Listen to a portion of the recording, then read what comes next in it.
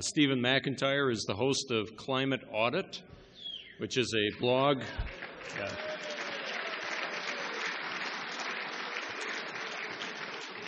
I guess some of you have heard of Climate Audit. It's devoted to the analysis and discussion of climate data. He has worked for 30 years in the hard rock mineral exploration industry as an officer or director of several public mining exploration companies. He has served as a policy analyst for the Canadian government and for Ontario.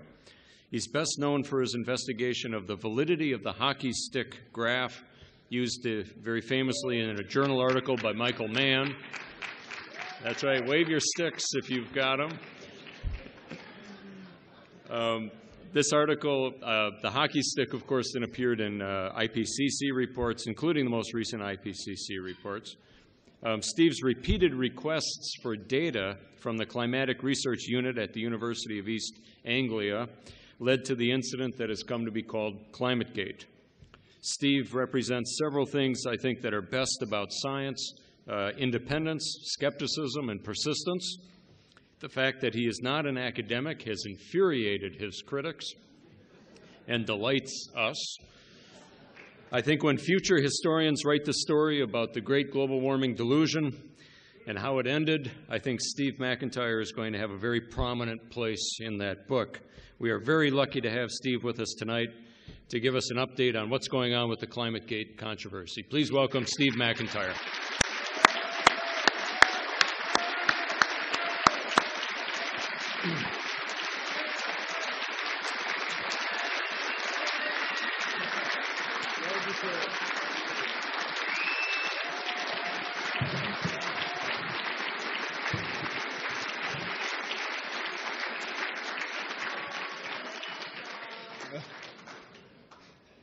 Well, thank you for the warm reception.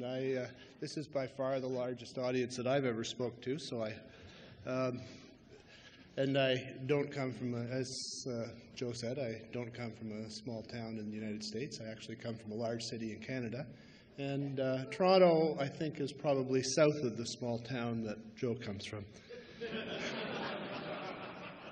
As all of you realize, I have a pretty unique perspective on Climategate. And while many important issues are, just a moment,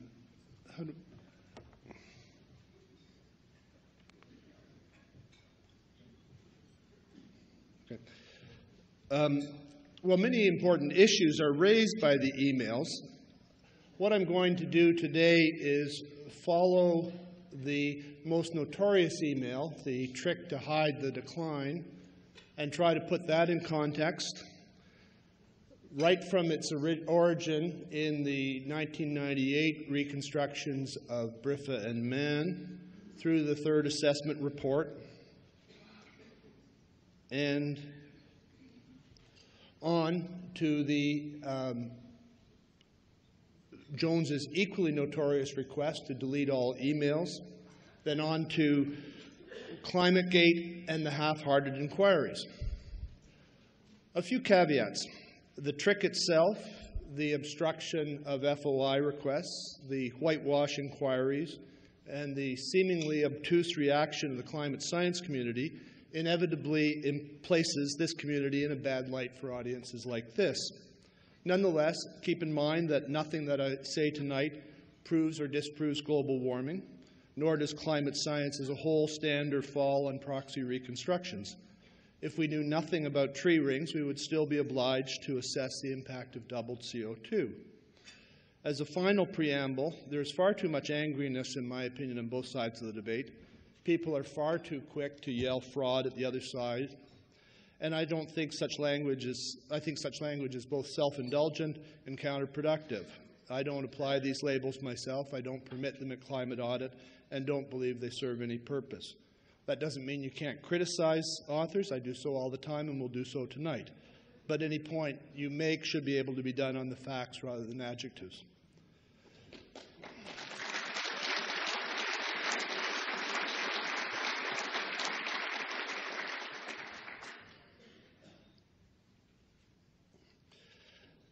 The trick email had its roots in the 1998 Mann and Briffa temperature reconstructions. Both were submitted independently in 1997, actually within a few days of one another. Both drew on very large tree ring networks, but their later 20th century results were diametrically opposite. Mann's went sharply up while BRIFA's went down. You see the down part of the BRIFA reconstruction in the graphic above. Disguising this inconsistency between the two reconstructions rather than explaining it has led to much of the strange history in this field. The BRIFA reconstruction was based on densities from a very large network collected in the early 1990s by Fritz Schweingruber from 400 sites in northern Canada, Siberia, classed as temperature dependent. To this day, it remains by far the largest sample of this type. In these early articles of BRIFAs, the decline was not hidden. For most analysts looking at a graph like this, the unavoidable question would be, if tree rings don't respond to late 20th century warming, how would we know that they didn't do the same thing in response to possible earlier warmth? A question that remains unanswered to this day.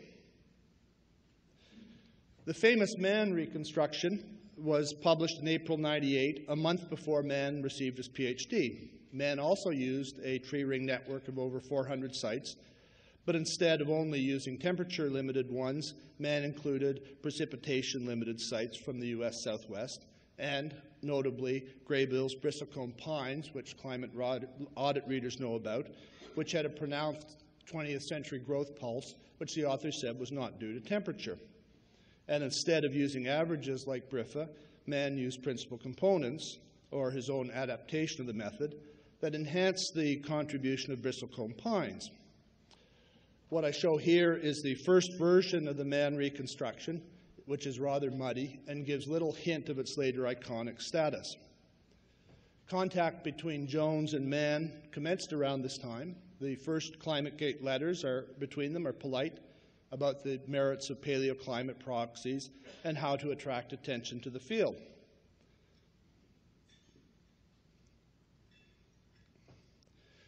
The fortunes of Mann and BRIFA in September '98 were very different. Despite his then very junior status, a few months from his PhD, Mann was appointed as one of only 8 lead authors of the important Chapter 2 of the third assessment report. On the other hand, BRIFA, despite many years of experience, worried about looming unemployment at the start of the new year. A few months after his IPCC appointment, Mann submitted an extension of his reconstruction back to 1,000, including the first recognizable version of the famous hockey stick. It was published in February 1999. Fortuitous timing, since 1998, with its huge El Nino, had been exceptionally warm. Mann wasted no time in incorporating '98 temperatures into his graphic and introduced the now familiar phrases that 1990s were the warmest decade of the millennium, with 1998 the warmest year so far. Co-author Hughes proclaimed the long-sought demise of the medieval warm period. The findings caused a sensation both in the scientific and popular press. Mann's newfound prominence enabled him to escape the precarious life of a postdoc, receiving a faculty position at the University of Virginia a couple of months later. In May '99, BRIFA published the first assessment of Mann's results, containing what, to my knowledge, is the first spaghetti graph of reconstructions. In this graphic, there is a new BRIFA version, the one in pale blue, which now, instead of going down at the end, coheres rather closely to the Mann reconstruction. In this graphic, for the first time, values after 1960 were deleted. In retrospect, this article represented the first bite of the poison apple of Hide the Decline. It seems to originate in an effort to minimize the discrepancy between the Mann and BRIFA reconstruction. Since BRIFA, like Mann, believed that the 20th century had been anomalously warm. BRIFA's assessment included a few sensible caveats about reconstruction, including the possible dependence of the Mann reconstruction on trees in the dry southwest U.S., an issue that McKittrick and I later analyzed in greater detail. Prior to publication, BRIFA had sent a copy of his short article to Mann for comment, Mann is now an entirely different figure from the year before, making peremptory demands that BRIFA would withdraw even slight criticism.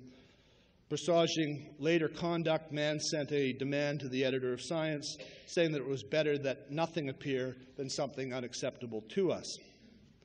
Mann's supervisor, Raymond Bradley, immediately dissociated himself from these demands, which he described as amazingly arrogant. Mann then tried to paper over the dispute with a non-apology to Jones and BRIFA. Bradley's private comment, "Excuse me while I puke." Meanwhile, Mann's section of the draft third assessment report included a new spaghetti graph, giving pride of place to his own reconstruction. It had yet another BRIFA version, the one with relatively little variation. I've shown it in orange on the right-hand version of this graphic to show it, but it had the characteristic late 20th century decline and an unexceptional closing value. This spaghetti graph seems not to have been well received by senior IPCC figures at the lead authors meeting in Tanzania in September '99. In a post-mortem a few weeks later, coordinating lead author Folan wrote that although a proxy diagram was a clear favorite for the policymaker summary, the BRIFA reconstruction, quote, dilutes the message rather significantly, adding that this was probably the most important issue to resolve in Chapter 2 at present. Mann wrote that everybody in the room agreed that the BRIFA series was a potential distraction from the reasonably consensus viewpoint we'd like to present. BRIFA recognized that there was pressure to present a nice, tidy story as regards apparent unprecedented warming in 1,000 years, but expressed many caveats, in particular that the proxies were not responding the way they were supposed to, and that the recent warmth was probably matched 1,000 years ago. Mann worried that skeptics would have a field day if the BRIFA reconstruction were shown, as this might undermine, quote, faith in the paleo estimates. Mann was convinced that doubt was not scientifically justified and didn't want to give fodder to the skeptics. Matters settled down rather quickly, with BRIFA apologizing to Mann for his temporary pangs of conscience. A couple of weeks later, BRIFA sent Mann a revised reconstruction, one with more low-frequency variation, the one shown on left. The red part is what was later deleted. In the graphic at right, I show what it would have looked like had this been included, and the decline would have been quite visible.